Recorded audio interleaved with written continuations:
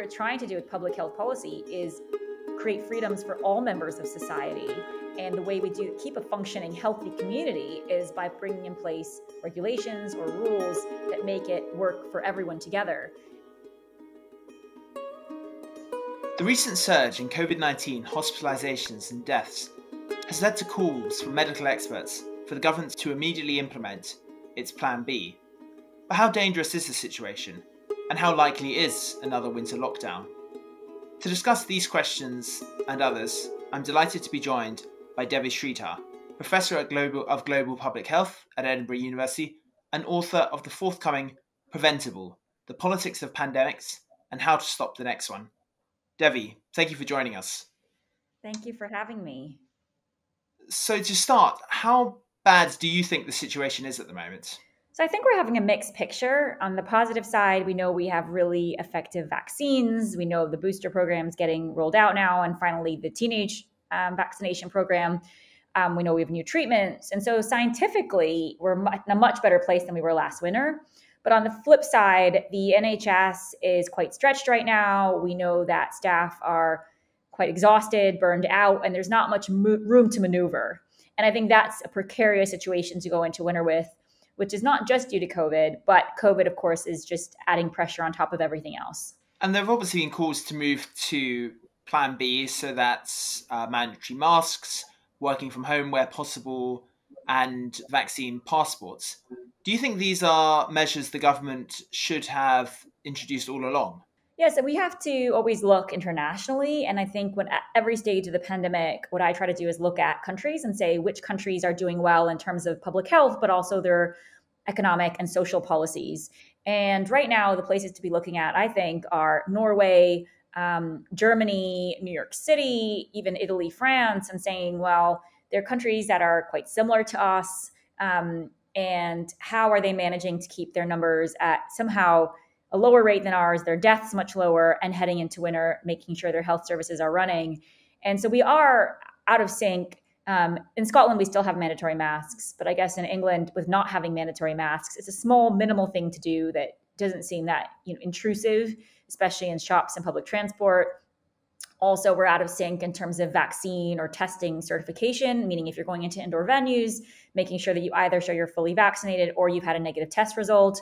In Germany, you have to show in the past 24 hours, and New York City, the past 7 days. Again, not stopping risk completely, but lowering the risk, as well as continuing that rollout of vaccinations to hopefully get to a rate like Portugal. I mean, 98% in Portugal is pretty remarkable. We seem to be kind of stalling. And so how do we get those numbers higher, especially in younger age groups? And what do you think has been driving the rise in cases? Is it an inevitable consequence of having almost no restrictions? Is it fading immunity? Yeah, so it's probably a complex picture. I mean, the largest one is, we're back to normal and we're having mass events going ahead. You're having nightclubs open, and there's not many mitigations in those places in terms of making sure people are either negative tested or fully vaccinated. So of course, more mixing, that leads to more cases. And we know with Delta, unfortunately, you can still test positive after and be infectious, even if you've been fully vaccinated. That's the new gift that Delta brought us compared to the wild type. And so it's a more challenging picture. And I think while cases are, of course, important, it's also looking at what's happening in hospitals. And right now, what's happening in hospitals is pretty shocking, I think. Talk to anyone in the NHS. And I think that's the worry, which is if the cases go up, even if we've weakened the link with hospitalizations, there's still a link, and that just keeps adding pressure on top of a very overburdened service. And one of the mantras we've heard throughout the pandemic is that we must not allow the NHS to be overwhelmed. Do you think it is already overwhelmed? I think if you talk to people working in the NHS, it is basically at capacity. They're already having to do triage to decide when there's limited capacity, who's going to get those beds, and the staffing being the biggest issue.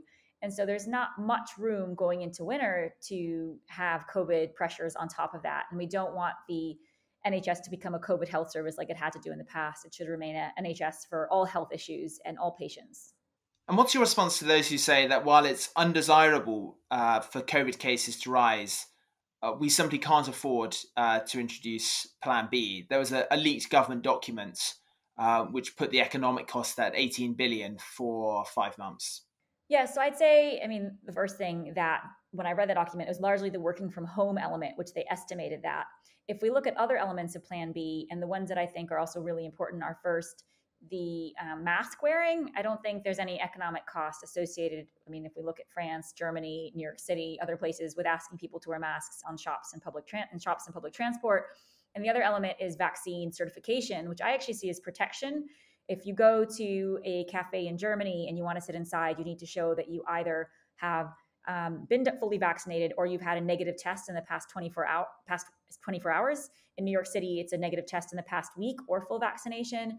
And these businesses are staying open, able to trade, able to have people working there feel safe, not off because they've got COVID, but that's because they've put in place these measures. So I think we have to look carefully instead of saying like all a plan B, look within it and say, what are the measures that can be introduced that protect public health, but also keep businesses being able to trade and stay open? And even with kind of working from home, saying, okay, well, what are the industries where it is going to have a cost and how can we use vaccinations and testing and masks to make workplaces safer? Do you think the UK government has been far too complacent over COVID? I mean, I think you only have to look at the report that came out from Jeremy Hunt and Steve Baker, who are both conservative MPs, which looked at the response to COVID to say that actually, yes, I mean, there has been a sense that if we wish the pandemic away, it will go away. If we think there's no COVID, there will be no COVID, instead of acknowledging the severity of the issue. And I think if we go back to the start, I do wonder if people would have rather had a more blunt, straightforward assessment, which is what scientists could see from March 2020, from February 2020, which is this is going to be a chronic issue that's going to go on for several years. How are we going to manage this? These are the kind of steps that we could look for: vaccines, testing, treatments, rather than the idea that this is going to be over by the summer, this will be over by Christmas, this will be over. I think in a sense that gives false assurance, and instead people want to hear bluntly what is happening, what is ahead. Of course, we're in a better position now, but we're not out of the woods yet. Yes. Do you think there was a full sense of mission accomplished at the time of the so-called Freedom Day? Yeah, I mean, I think the name itself is quite strange to have chose freedom because in a way, freedoms are also kind of protections. Like, for example, we don't let people get drunk and drink as much as they want and drive. You could say it's their freedom to do that, but it impinges on other people's freedom to drive on the roads and be safe. We don't let people smoke indoors and blow their smoke on other people because we say that impinges on the freedom people to go into a cafe and not have to breathe dirty air from secondhand smoke. So in a way, I think what we're trying to do with public health policy is create freedoms for all members of society. And the way we do keep a functioning, healthy community is by bringing in place regulations or rules that make it work for everyone together. And it's not just in health. I mean, you can't be angry at your neighbor and go and shoot him, and that's fine. That's your freedom to express your anger. I mean, there are protections in place. And I hope slowly we'll move from this talk of kind of restrictions on freedom to protections to have a healthy society. And that's kind of the transition to now living with COVID. Do you think the UK risks another lockdown if Plan B is not introduced now? I mean, nobody wants another lockdown. I think it'd be absolutely devastating for social and economic reasons. And hopefully we can avoid one. We have the tools. But the lockdown happens when the NHS is basically collapsing. It means you have ambulances outside hospitals, people can't get unloaded and they can't get into care. So people die who otherwise wouldn't die because they can't see a doctor or a nurse or a medical professional. That's the essence of why countries have locked down, including Sweden, though I know people point to Sweden. Sweden did actually pass emergency legislation last winter because of that exact issue. And so the question then is, how do you keep the pressure off the NHS so you're never in a position where you have to say to people, you're not going to get care if you need it? And so could it get that bad this winter? I think potentially. There's not much room already. We see ambulances outside hospitals and staffing being a major issue. But I hope we would be smart enough to avoid a lockdown by using other tools that we have, minimal restrictions, minimal protections and settings to say, okay, we want to keep sectors open. We want to keep nightclubs open. We want to keep bars open. How do we do it in a way that makes it safer and lowers the risk of transmission? What are the steps we can put in place now minimally to avoid a more harsh response later? And when people say that Plan B would be bad for the economy, do you think this ignores the fact that COVID itself is not good for the economy, that a surge in cases means more people having to isolate, it hits consumer confidence, and obviously it runs the risk of more severe measures being imposed down the line, such as something closer to a full lockdown, which would obviously be devastating for growth. I think that's exactly right. I mean, I think, the puzzle for all countries since the start of, when this first emerged was, how do you keep your economy and your society running while you suppress COVID? And South Korea figured that out by doing mass testing and tracing, though, of course, Delta made it more difficult. New Zealand made their choice to say, we're going to bubble ourselves off from the world, sacrifice international trade and tourism for keeping the domestic economy afloat. Every country kind of tried to choose their way through this crisis. Luckily, vaccines came along and testing and treatments, and they can do a lot of the heavy lifting. But I think the idea that if you have, COVID cases completely don't matter anymore is a false one, because while we've weakened the link, initially out of Wuhan, the estimates were that 20% of patients would need hospitalization, a third of those ICU. You can imagine why countries like Mali shut their borders immediately, because they were like, we can't even cope with a fraction of that and on our health service. Then we looked in Britain that with advanced testing and catching asymptomatics, the rate came down to 10 to 12%. And now with vaccines, it's probably down to about 2 to 3%. And what that means is, of course, our curves between cases and waves of hospitalization get, luckily, not looking the same. It gets smaller, but it's not gone away. And I think that's why we have to keep looking at cases and that kind of pressure on health services. And I think businesses get it. I mean, I do talk to businesses and they reach out to me to explain the issue. And they're very acutely aware of what consumers want about their workplace, having safe workplaces. They've been some of the fastest, look at the United States, to put in place vaccine mandates, to say to their employees, you need to be vaccinated if you want to work here. You've seen many businesses bring in daily lateral flows, especially in cafes and restaurants and bars, to say we don't want to have a workplace where we have transmission happening.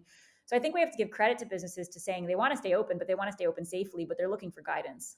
As a public health expert, how do you feel when you see pictures of the House of Commons with rows and rows of maskless MPs in very confined surroundings, seemingly contradicting the government's own guidance on masks? Well, and it's also, I think, they recently said that anyone else coming into there has to wear a mask, except if you're an MP.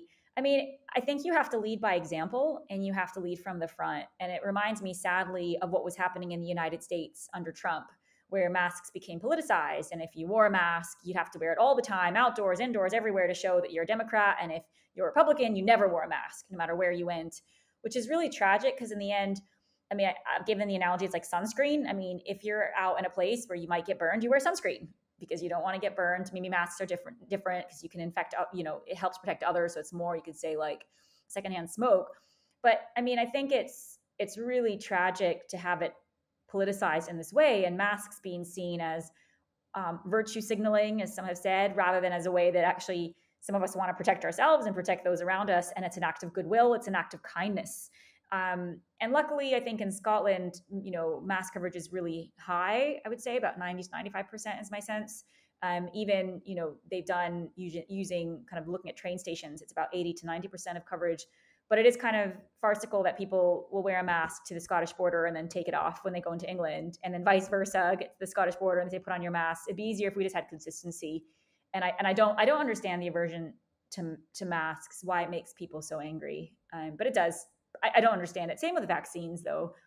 I mean, nobody's forcing vaccines onto people, but it seems to still make people very angry if you talk about vaccines. We've talked about the rise in COVID cases since Freedom Day, but there was some interesting modelling from the London School of Hygiene and Tropical Medicine, which suggested that COVID cases could fall as low as 5,000 a day this winter. What's your view of that? I mean, it could, right? There's a range of scenarios, and the hope would be, if we didn't have Delta, I would be incredibly optimistic, because we could see that Delta could stop transmission, and that if we could vaccinate to, 60, 70%, we would be having what we might call some kind of population immunity, which meant the virus couldn't find carriers to transmit to others. We had blockers. And that's how we dealt with things like measles, mumps, rubella, also eradicating polio, almost smallpox. But I think with Delta, the challenge became, we can't just vaccinate and hope it blocks, because people can still get infected and transmit and test positive. And so it kind of means we need to shift away from just purely a focus on case numbers to also looking what those case numbers translate into. But it doesn't mean we can disregard them completely. So yeah, I'd say that's where we're at. How much of a challenge do you think public fatigue is? Because perhaps understandably, people feel as if they've been living with COVID for almost 2 years, and it's something they'd, in many cases, simply rather not think about now.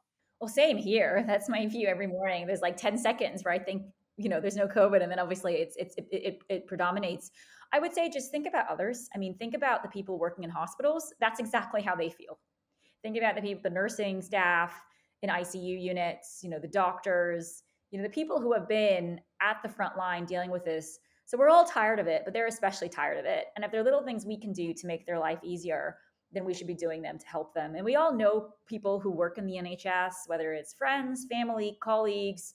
And so it's kind of things, what can we do to help them out this winter? And that's the way I try to see it, which is, yes, we're all tired, but we're also in a much better position. I mean, things are largely open. And so how do we keep them open with minimal public policy interventions to keep things on track rather than completely, pretend like it's not there and a problem at all? It is a problem. It's how we manage it. And finally, I mentioned your new book, which is due to be published in May, Preventable, The Politics and Pandemics and How to Stop the Next One. What should the UK government and others be doing now to prepare for the next pandemic? Yes, I think that the two big things now to be looking at, well, obviously we have to learn from our mistakes, and I think the report was the first one. But I think, how do we move from identifying a pathogen to developing a vaccine and getting it into arms within 100 days? So the 100-day challenge is something I've been involved with. I think also, what do we do in those 100 days to keep compliance?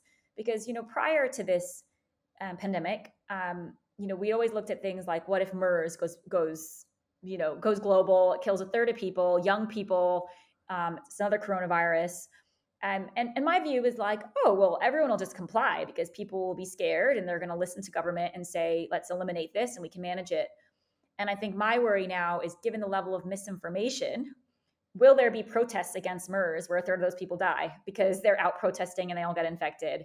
Will there be, groups that call it a conspiracy? Will there be people who refuse to get vaccinated because they say, that's my worry now, that actually some of the rationality has just gone out the window with the rise of platforms which, such as Facebook, which have clear wrong information that is influencing, thousands, if not millions of people around the world and their choices. So I think that's the other big one. It's like, we can, of course, do this work scientifically to develop a vaccine. We can do the work in public policy to develop how we manage those 100 days and kind of what are the how businesses function, how societies, communities function. But what do we do if, there's, in a sense, this misinformation creates anarchy, and actually trying to develop a plan and go towards a direction? And that, I think, is probably the biggest challenge facing right now, public health, is that misinformation and how wide it has spread. Thank you very much for joining us, Devi. It's been a fascinating conversation as ever. And for more on COVID-19 and the challenges the UK and others face, subscribe to The New Statesman in print and online today.